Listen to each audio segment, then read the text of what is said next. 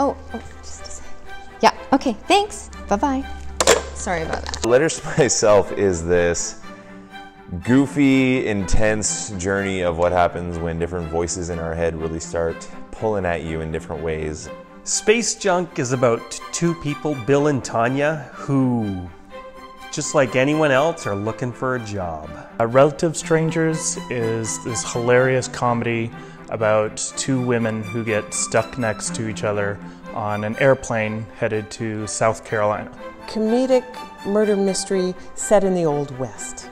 Don't Forget to Dress the Dummies is based in the 1950s in a small town department store. They find a job on a space freighter, and honestly, they get more than they bargained for. It follows the story of the character as he's coming of age, and as he grows up, these different voices start having more and more influence on him. The grumpy Marie Harvey, who is going through a divorce and just does not want to be there and just wants to drink her Bloody Mary and just get through this.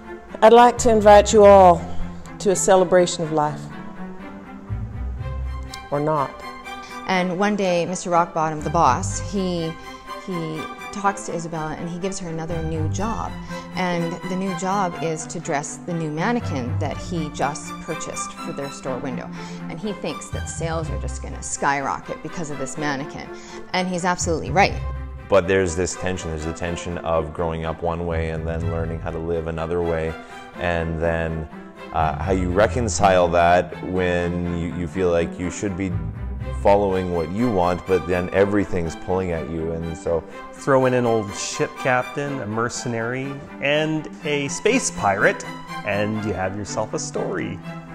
Marie Barrett, who is on the hunt for a new mother and thinks she might find it in Marie Harvey. There's a lot of tension created in that, with some goofy elements thrown in because I think I'm hilarious. And so hilarity ensues, and then there's a super cute ending, but I'm not going to tell you about it. You have to come and see it.